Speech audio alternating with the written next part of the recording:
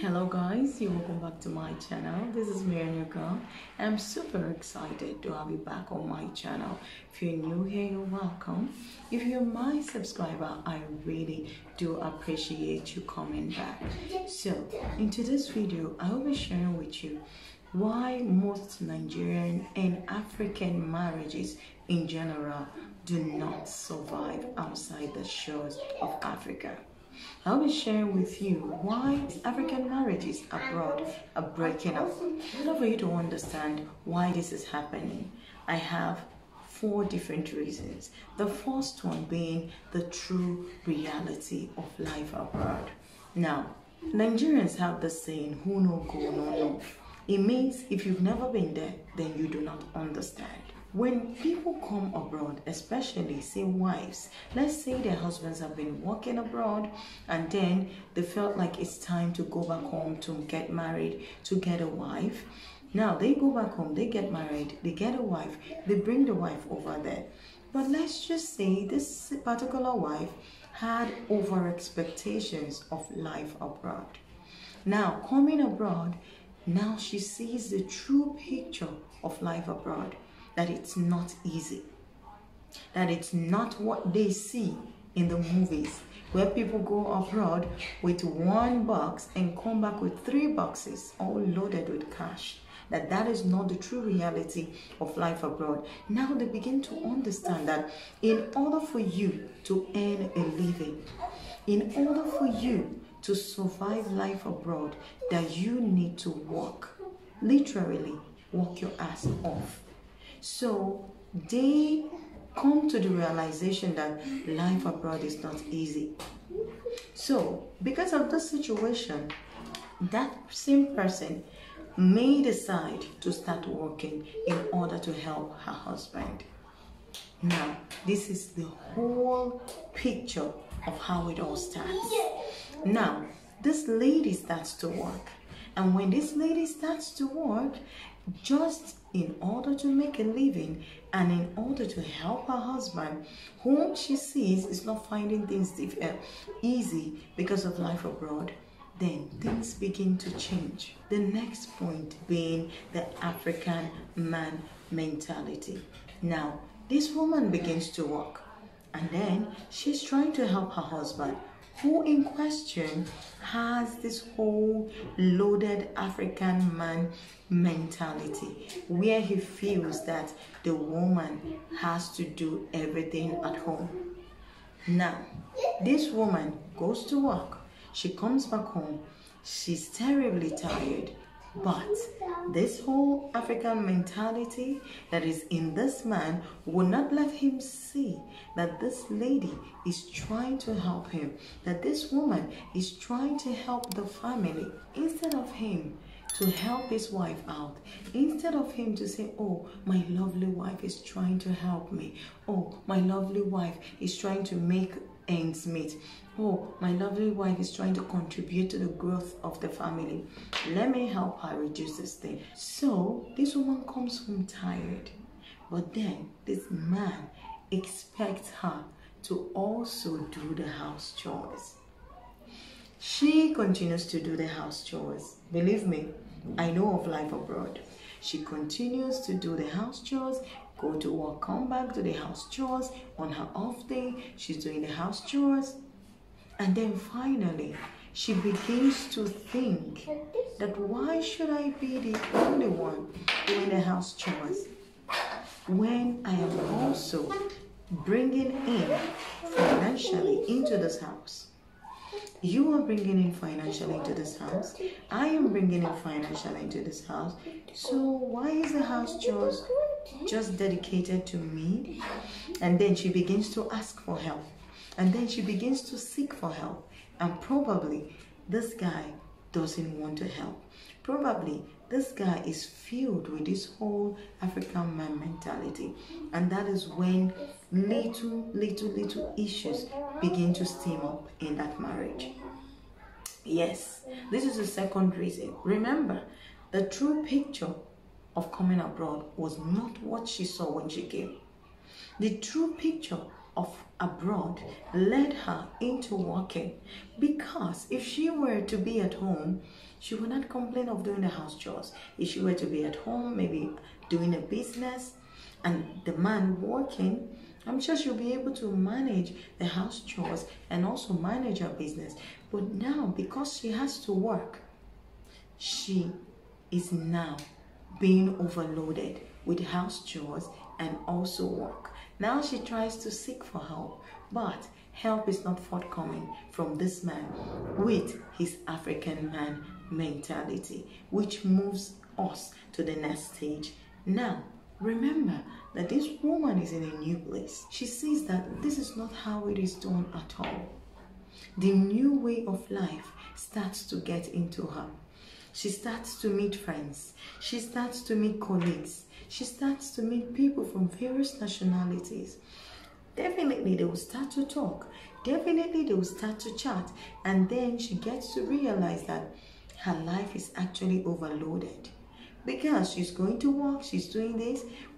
Imagine when her colleague comes to work and says, oh, I'm going to go eat, my husband made this. Remember that this lady has colleagues, and they will definitely share their own way of life. They will definitely share how it is happening with them. You will hear colleagues say, oh, I need to go eat this. It happens all the time where I am. A colleague of mine, when we go for break, will say, oh, my husband made this food so delicious. I'm like, oh, your husband knows how to cook? I'm like, oh, yes. He does most of the cooking. Wahala, don't they come? You see? So she would start to realize that things are not the way that we learn from home. That women are supposed to do everything. She will start to reason that, oh no, if people can do it, if other men of other nationalities can do it, why can't he do it for me? If other men are helping out their wives at home, why can't he do it? Plus, remember that life abroad is 50-50.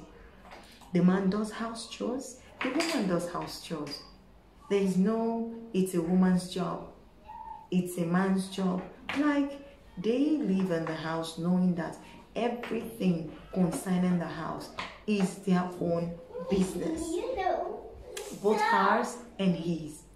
So there is no, it is your job, it's your work. You're the woman, do it. The way the African man mentality is. So this woman begins to try to seek for help from her husband, but help is not forthcoming. So this starts to cause issues in their marriage. Because imagine where a woman would go to work and come back home and she's pretty tired, but then her husband needs her to go cook. I know what I'm telling you, because I have been in a situation where we as ladies came together to discuss this, and we African women were not finding it funny.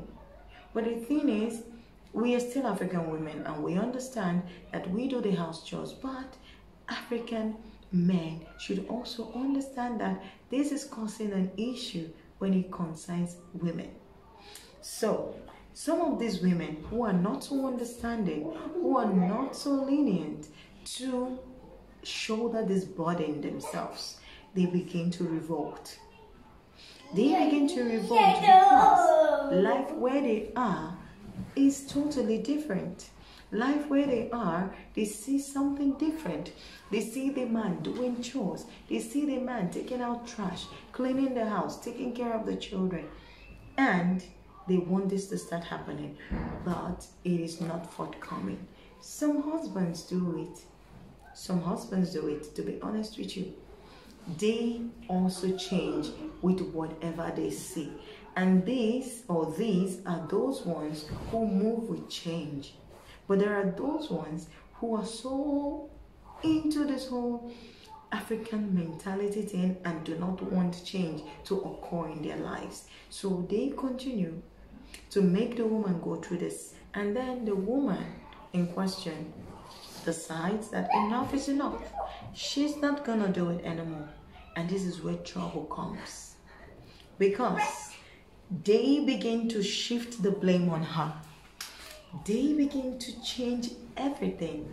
And that is where you hear African men, they start to say, that the woman is now acting up just because she's working, just because she's making money, just because she's contributing to the family, which is very true, because they should think about the fact that she is doing this and that is why she is tired and not able to do those house chores and help her. But no, they did not think about it. Instead, they decide to let her suffer both by working, doing the job and making money, and also coming to do the house chores. And this is where the whole African marriage thing starts to shake. This is where they start to have serious issues.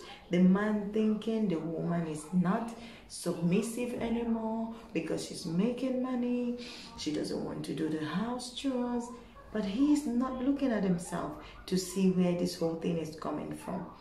That is something else. Now, to crown it all, there is also that portion of women who actually get power intoxicated.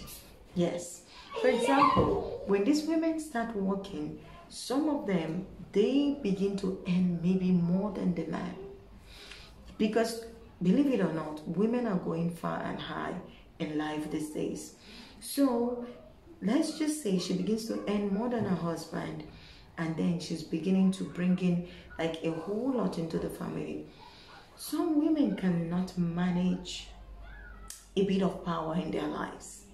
Therefore, they get intoxicated, and then they feel that because this is happening, that they shouldn't respect their husbands anymore. And they feel that because they have huge salaries and they are bringing a lot of money into the house, then they shouldn't bend to their husbands anymore. They shouldn't respect him. They shouldn't cook for him. They shouldn't do all the good things or all the right things that they're supposed to do as wives.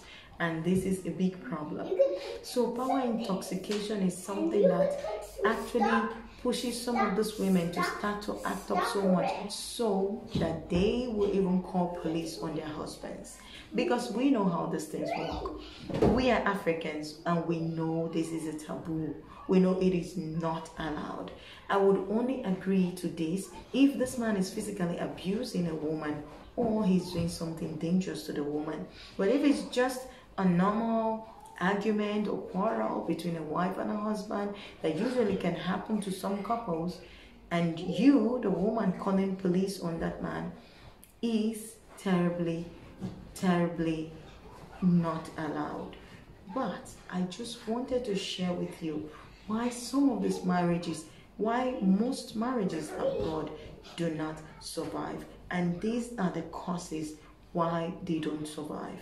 Power intoxication, over expectancy. It wasn't what they expected coming abroad. The new way of life. Women, having the power abroad, which they usually do not have at home. Because of course, at home, the men are always over the women. So now life abroad, she's changing and she's beginning to see the true picture of how things are.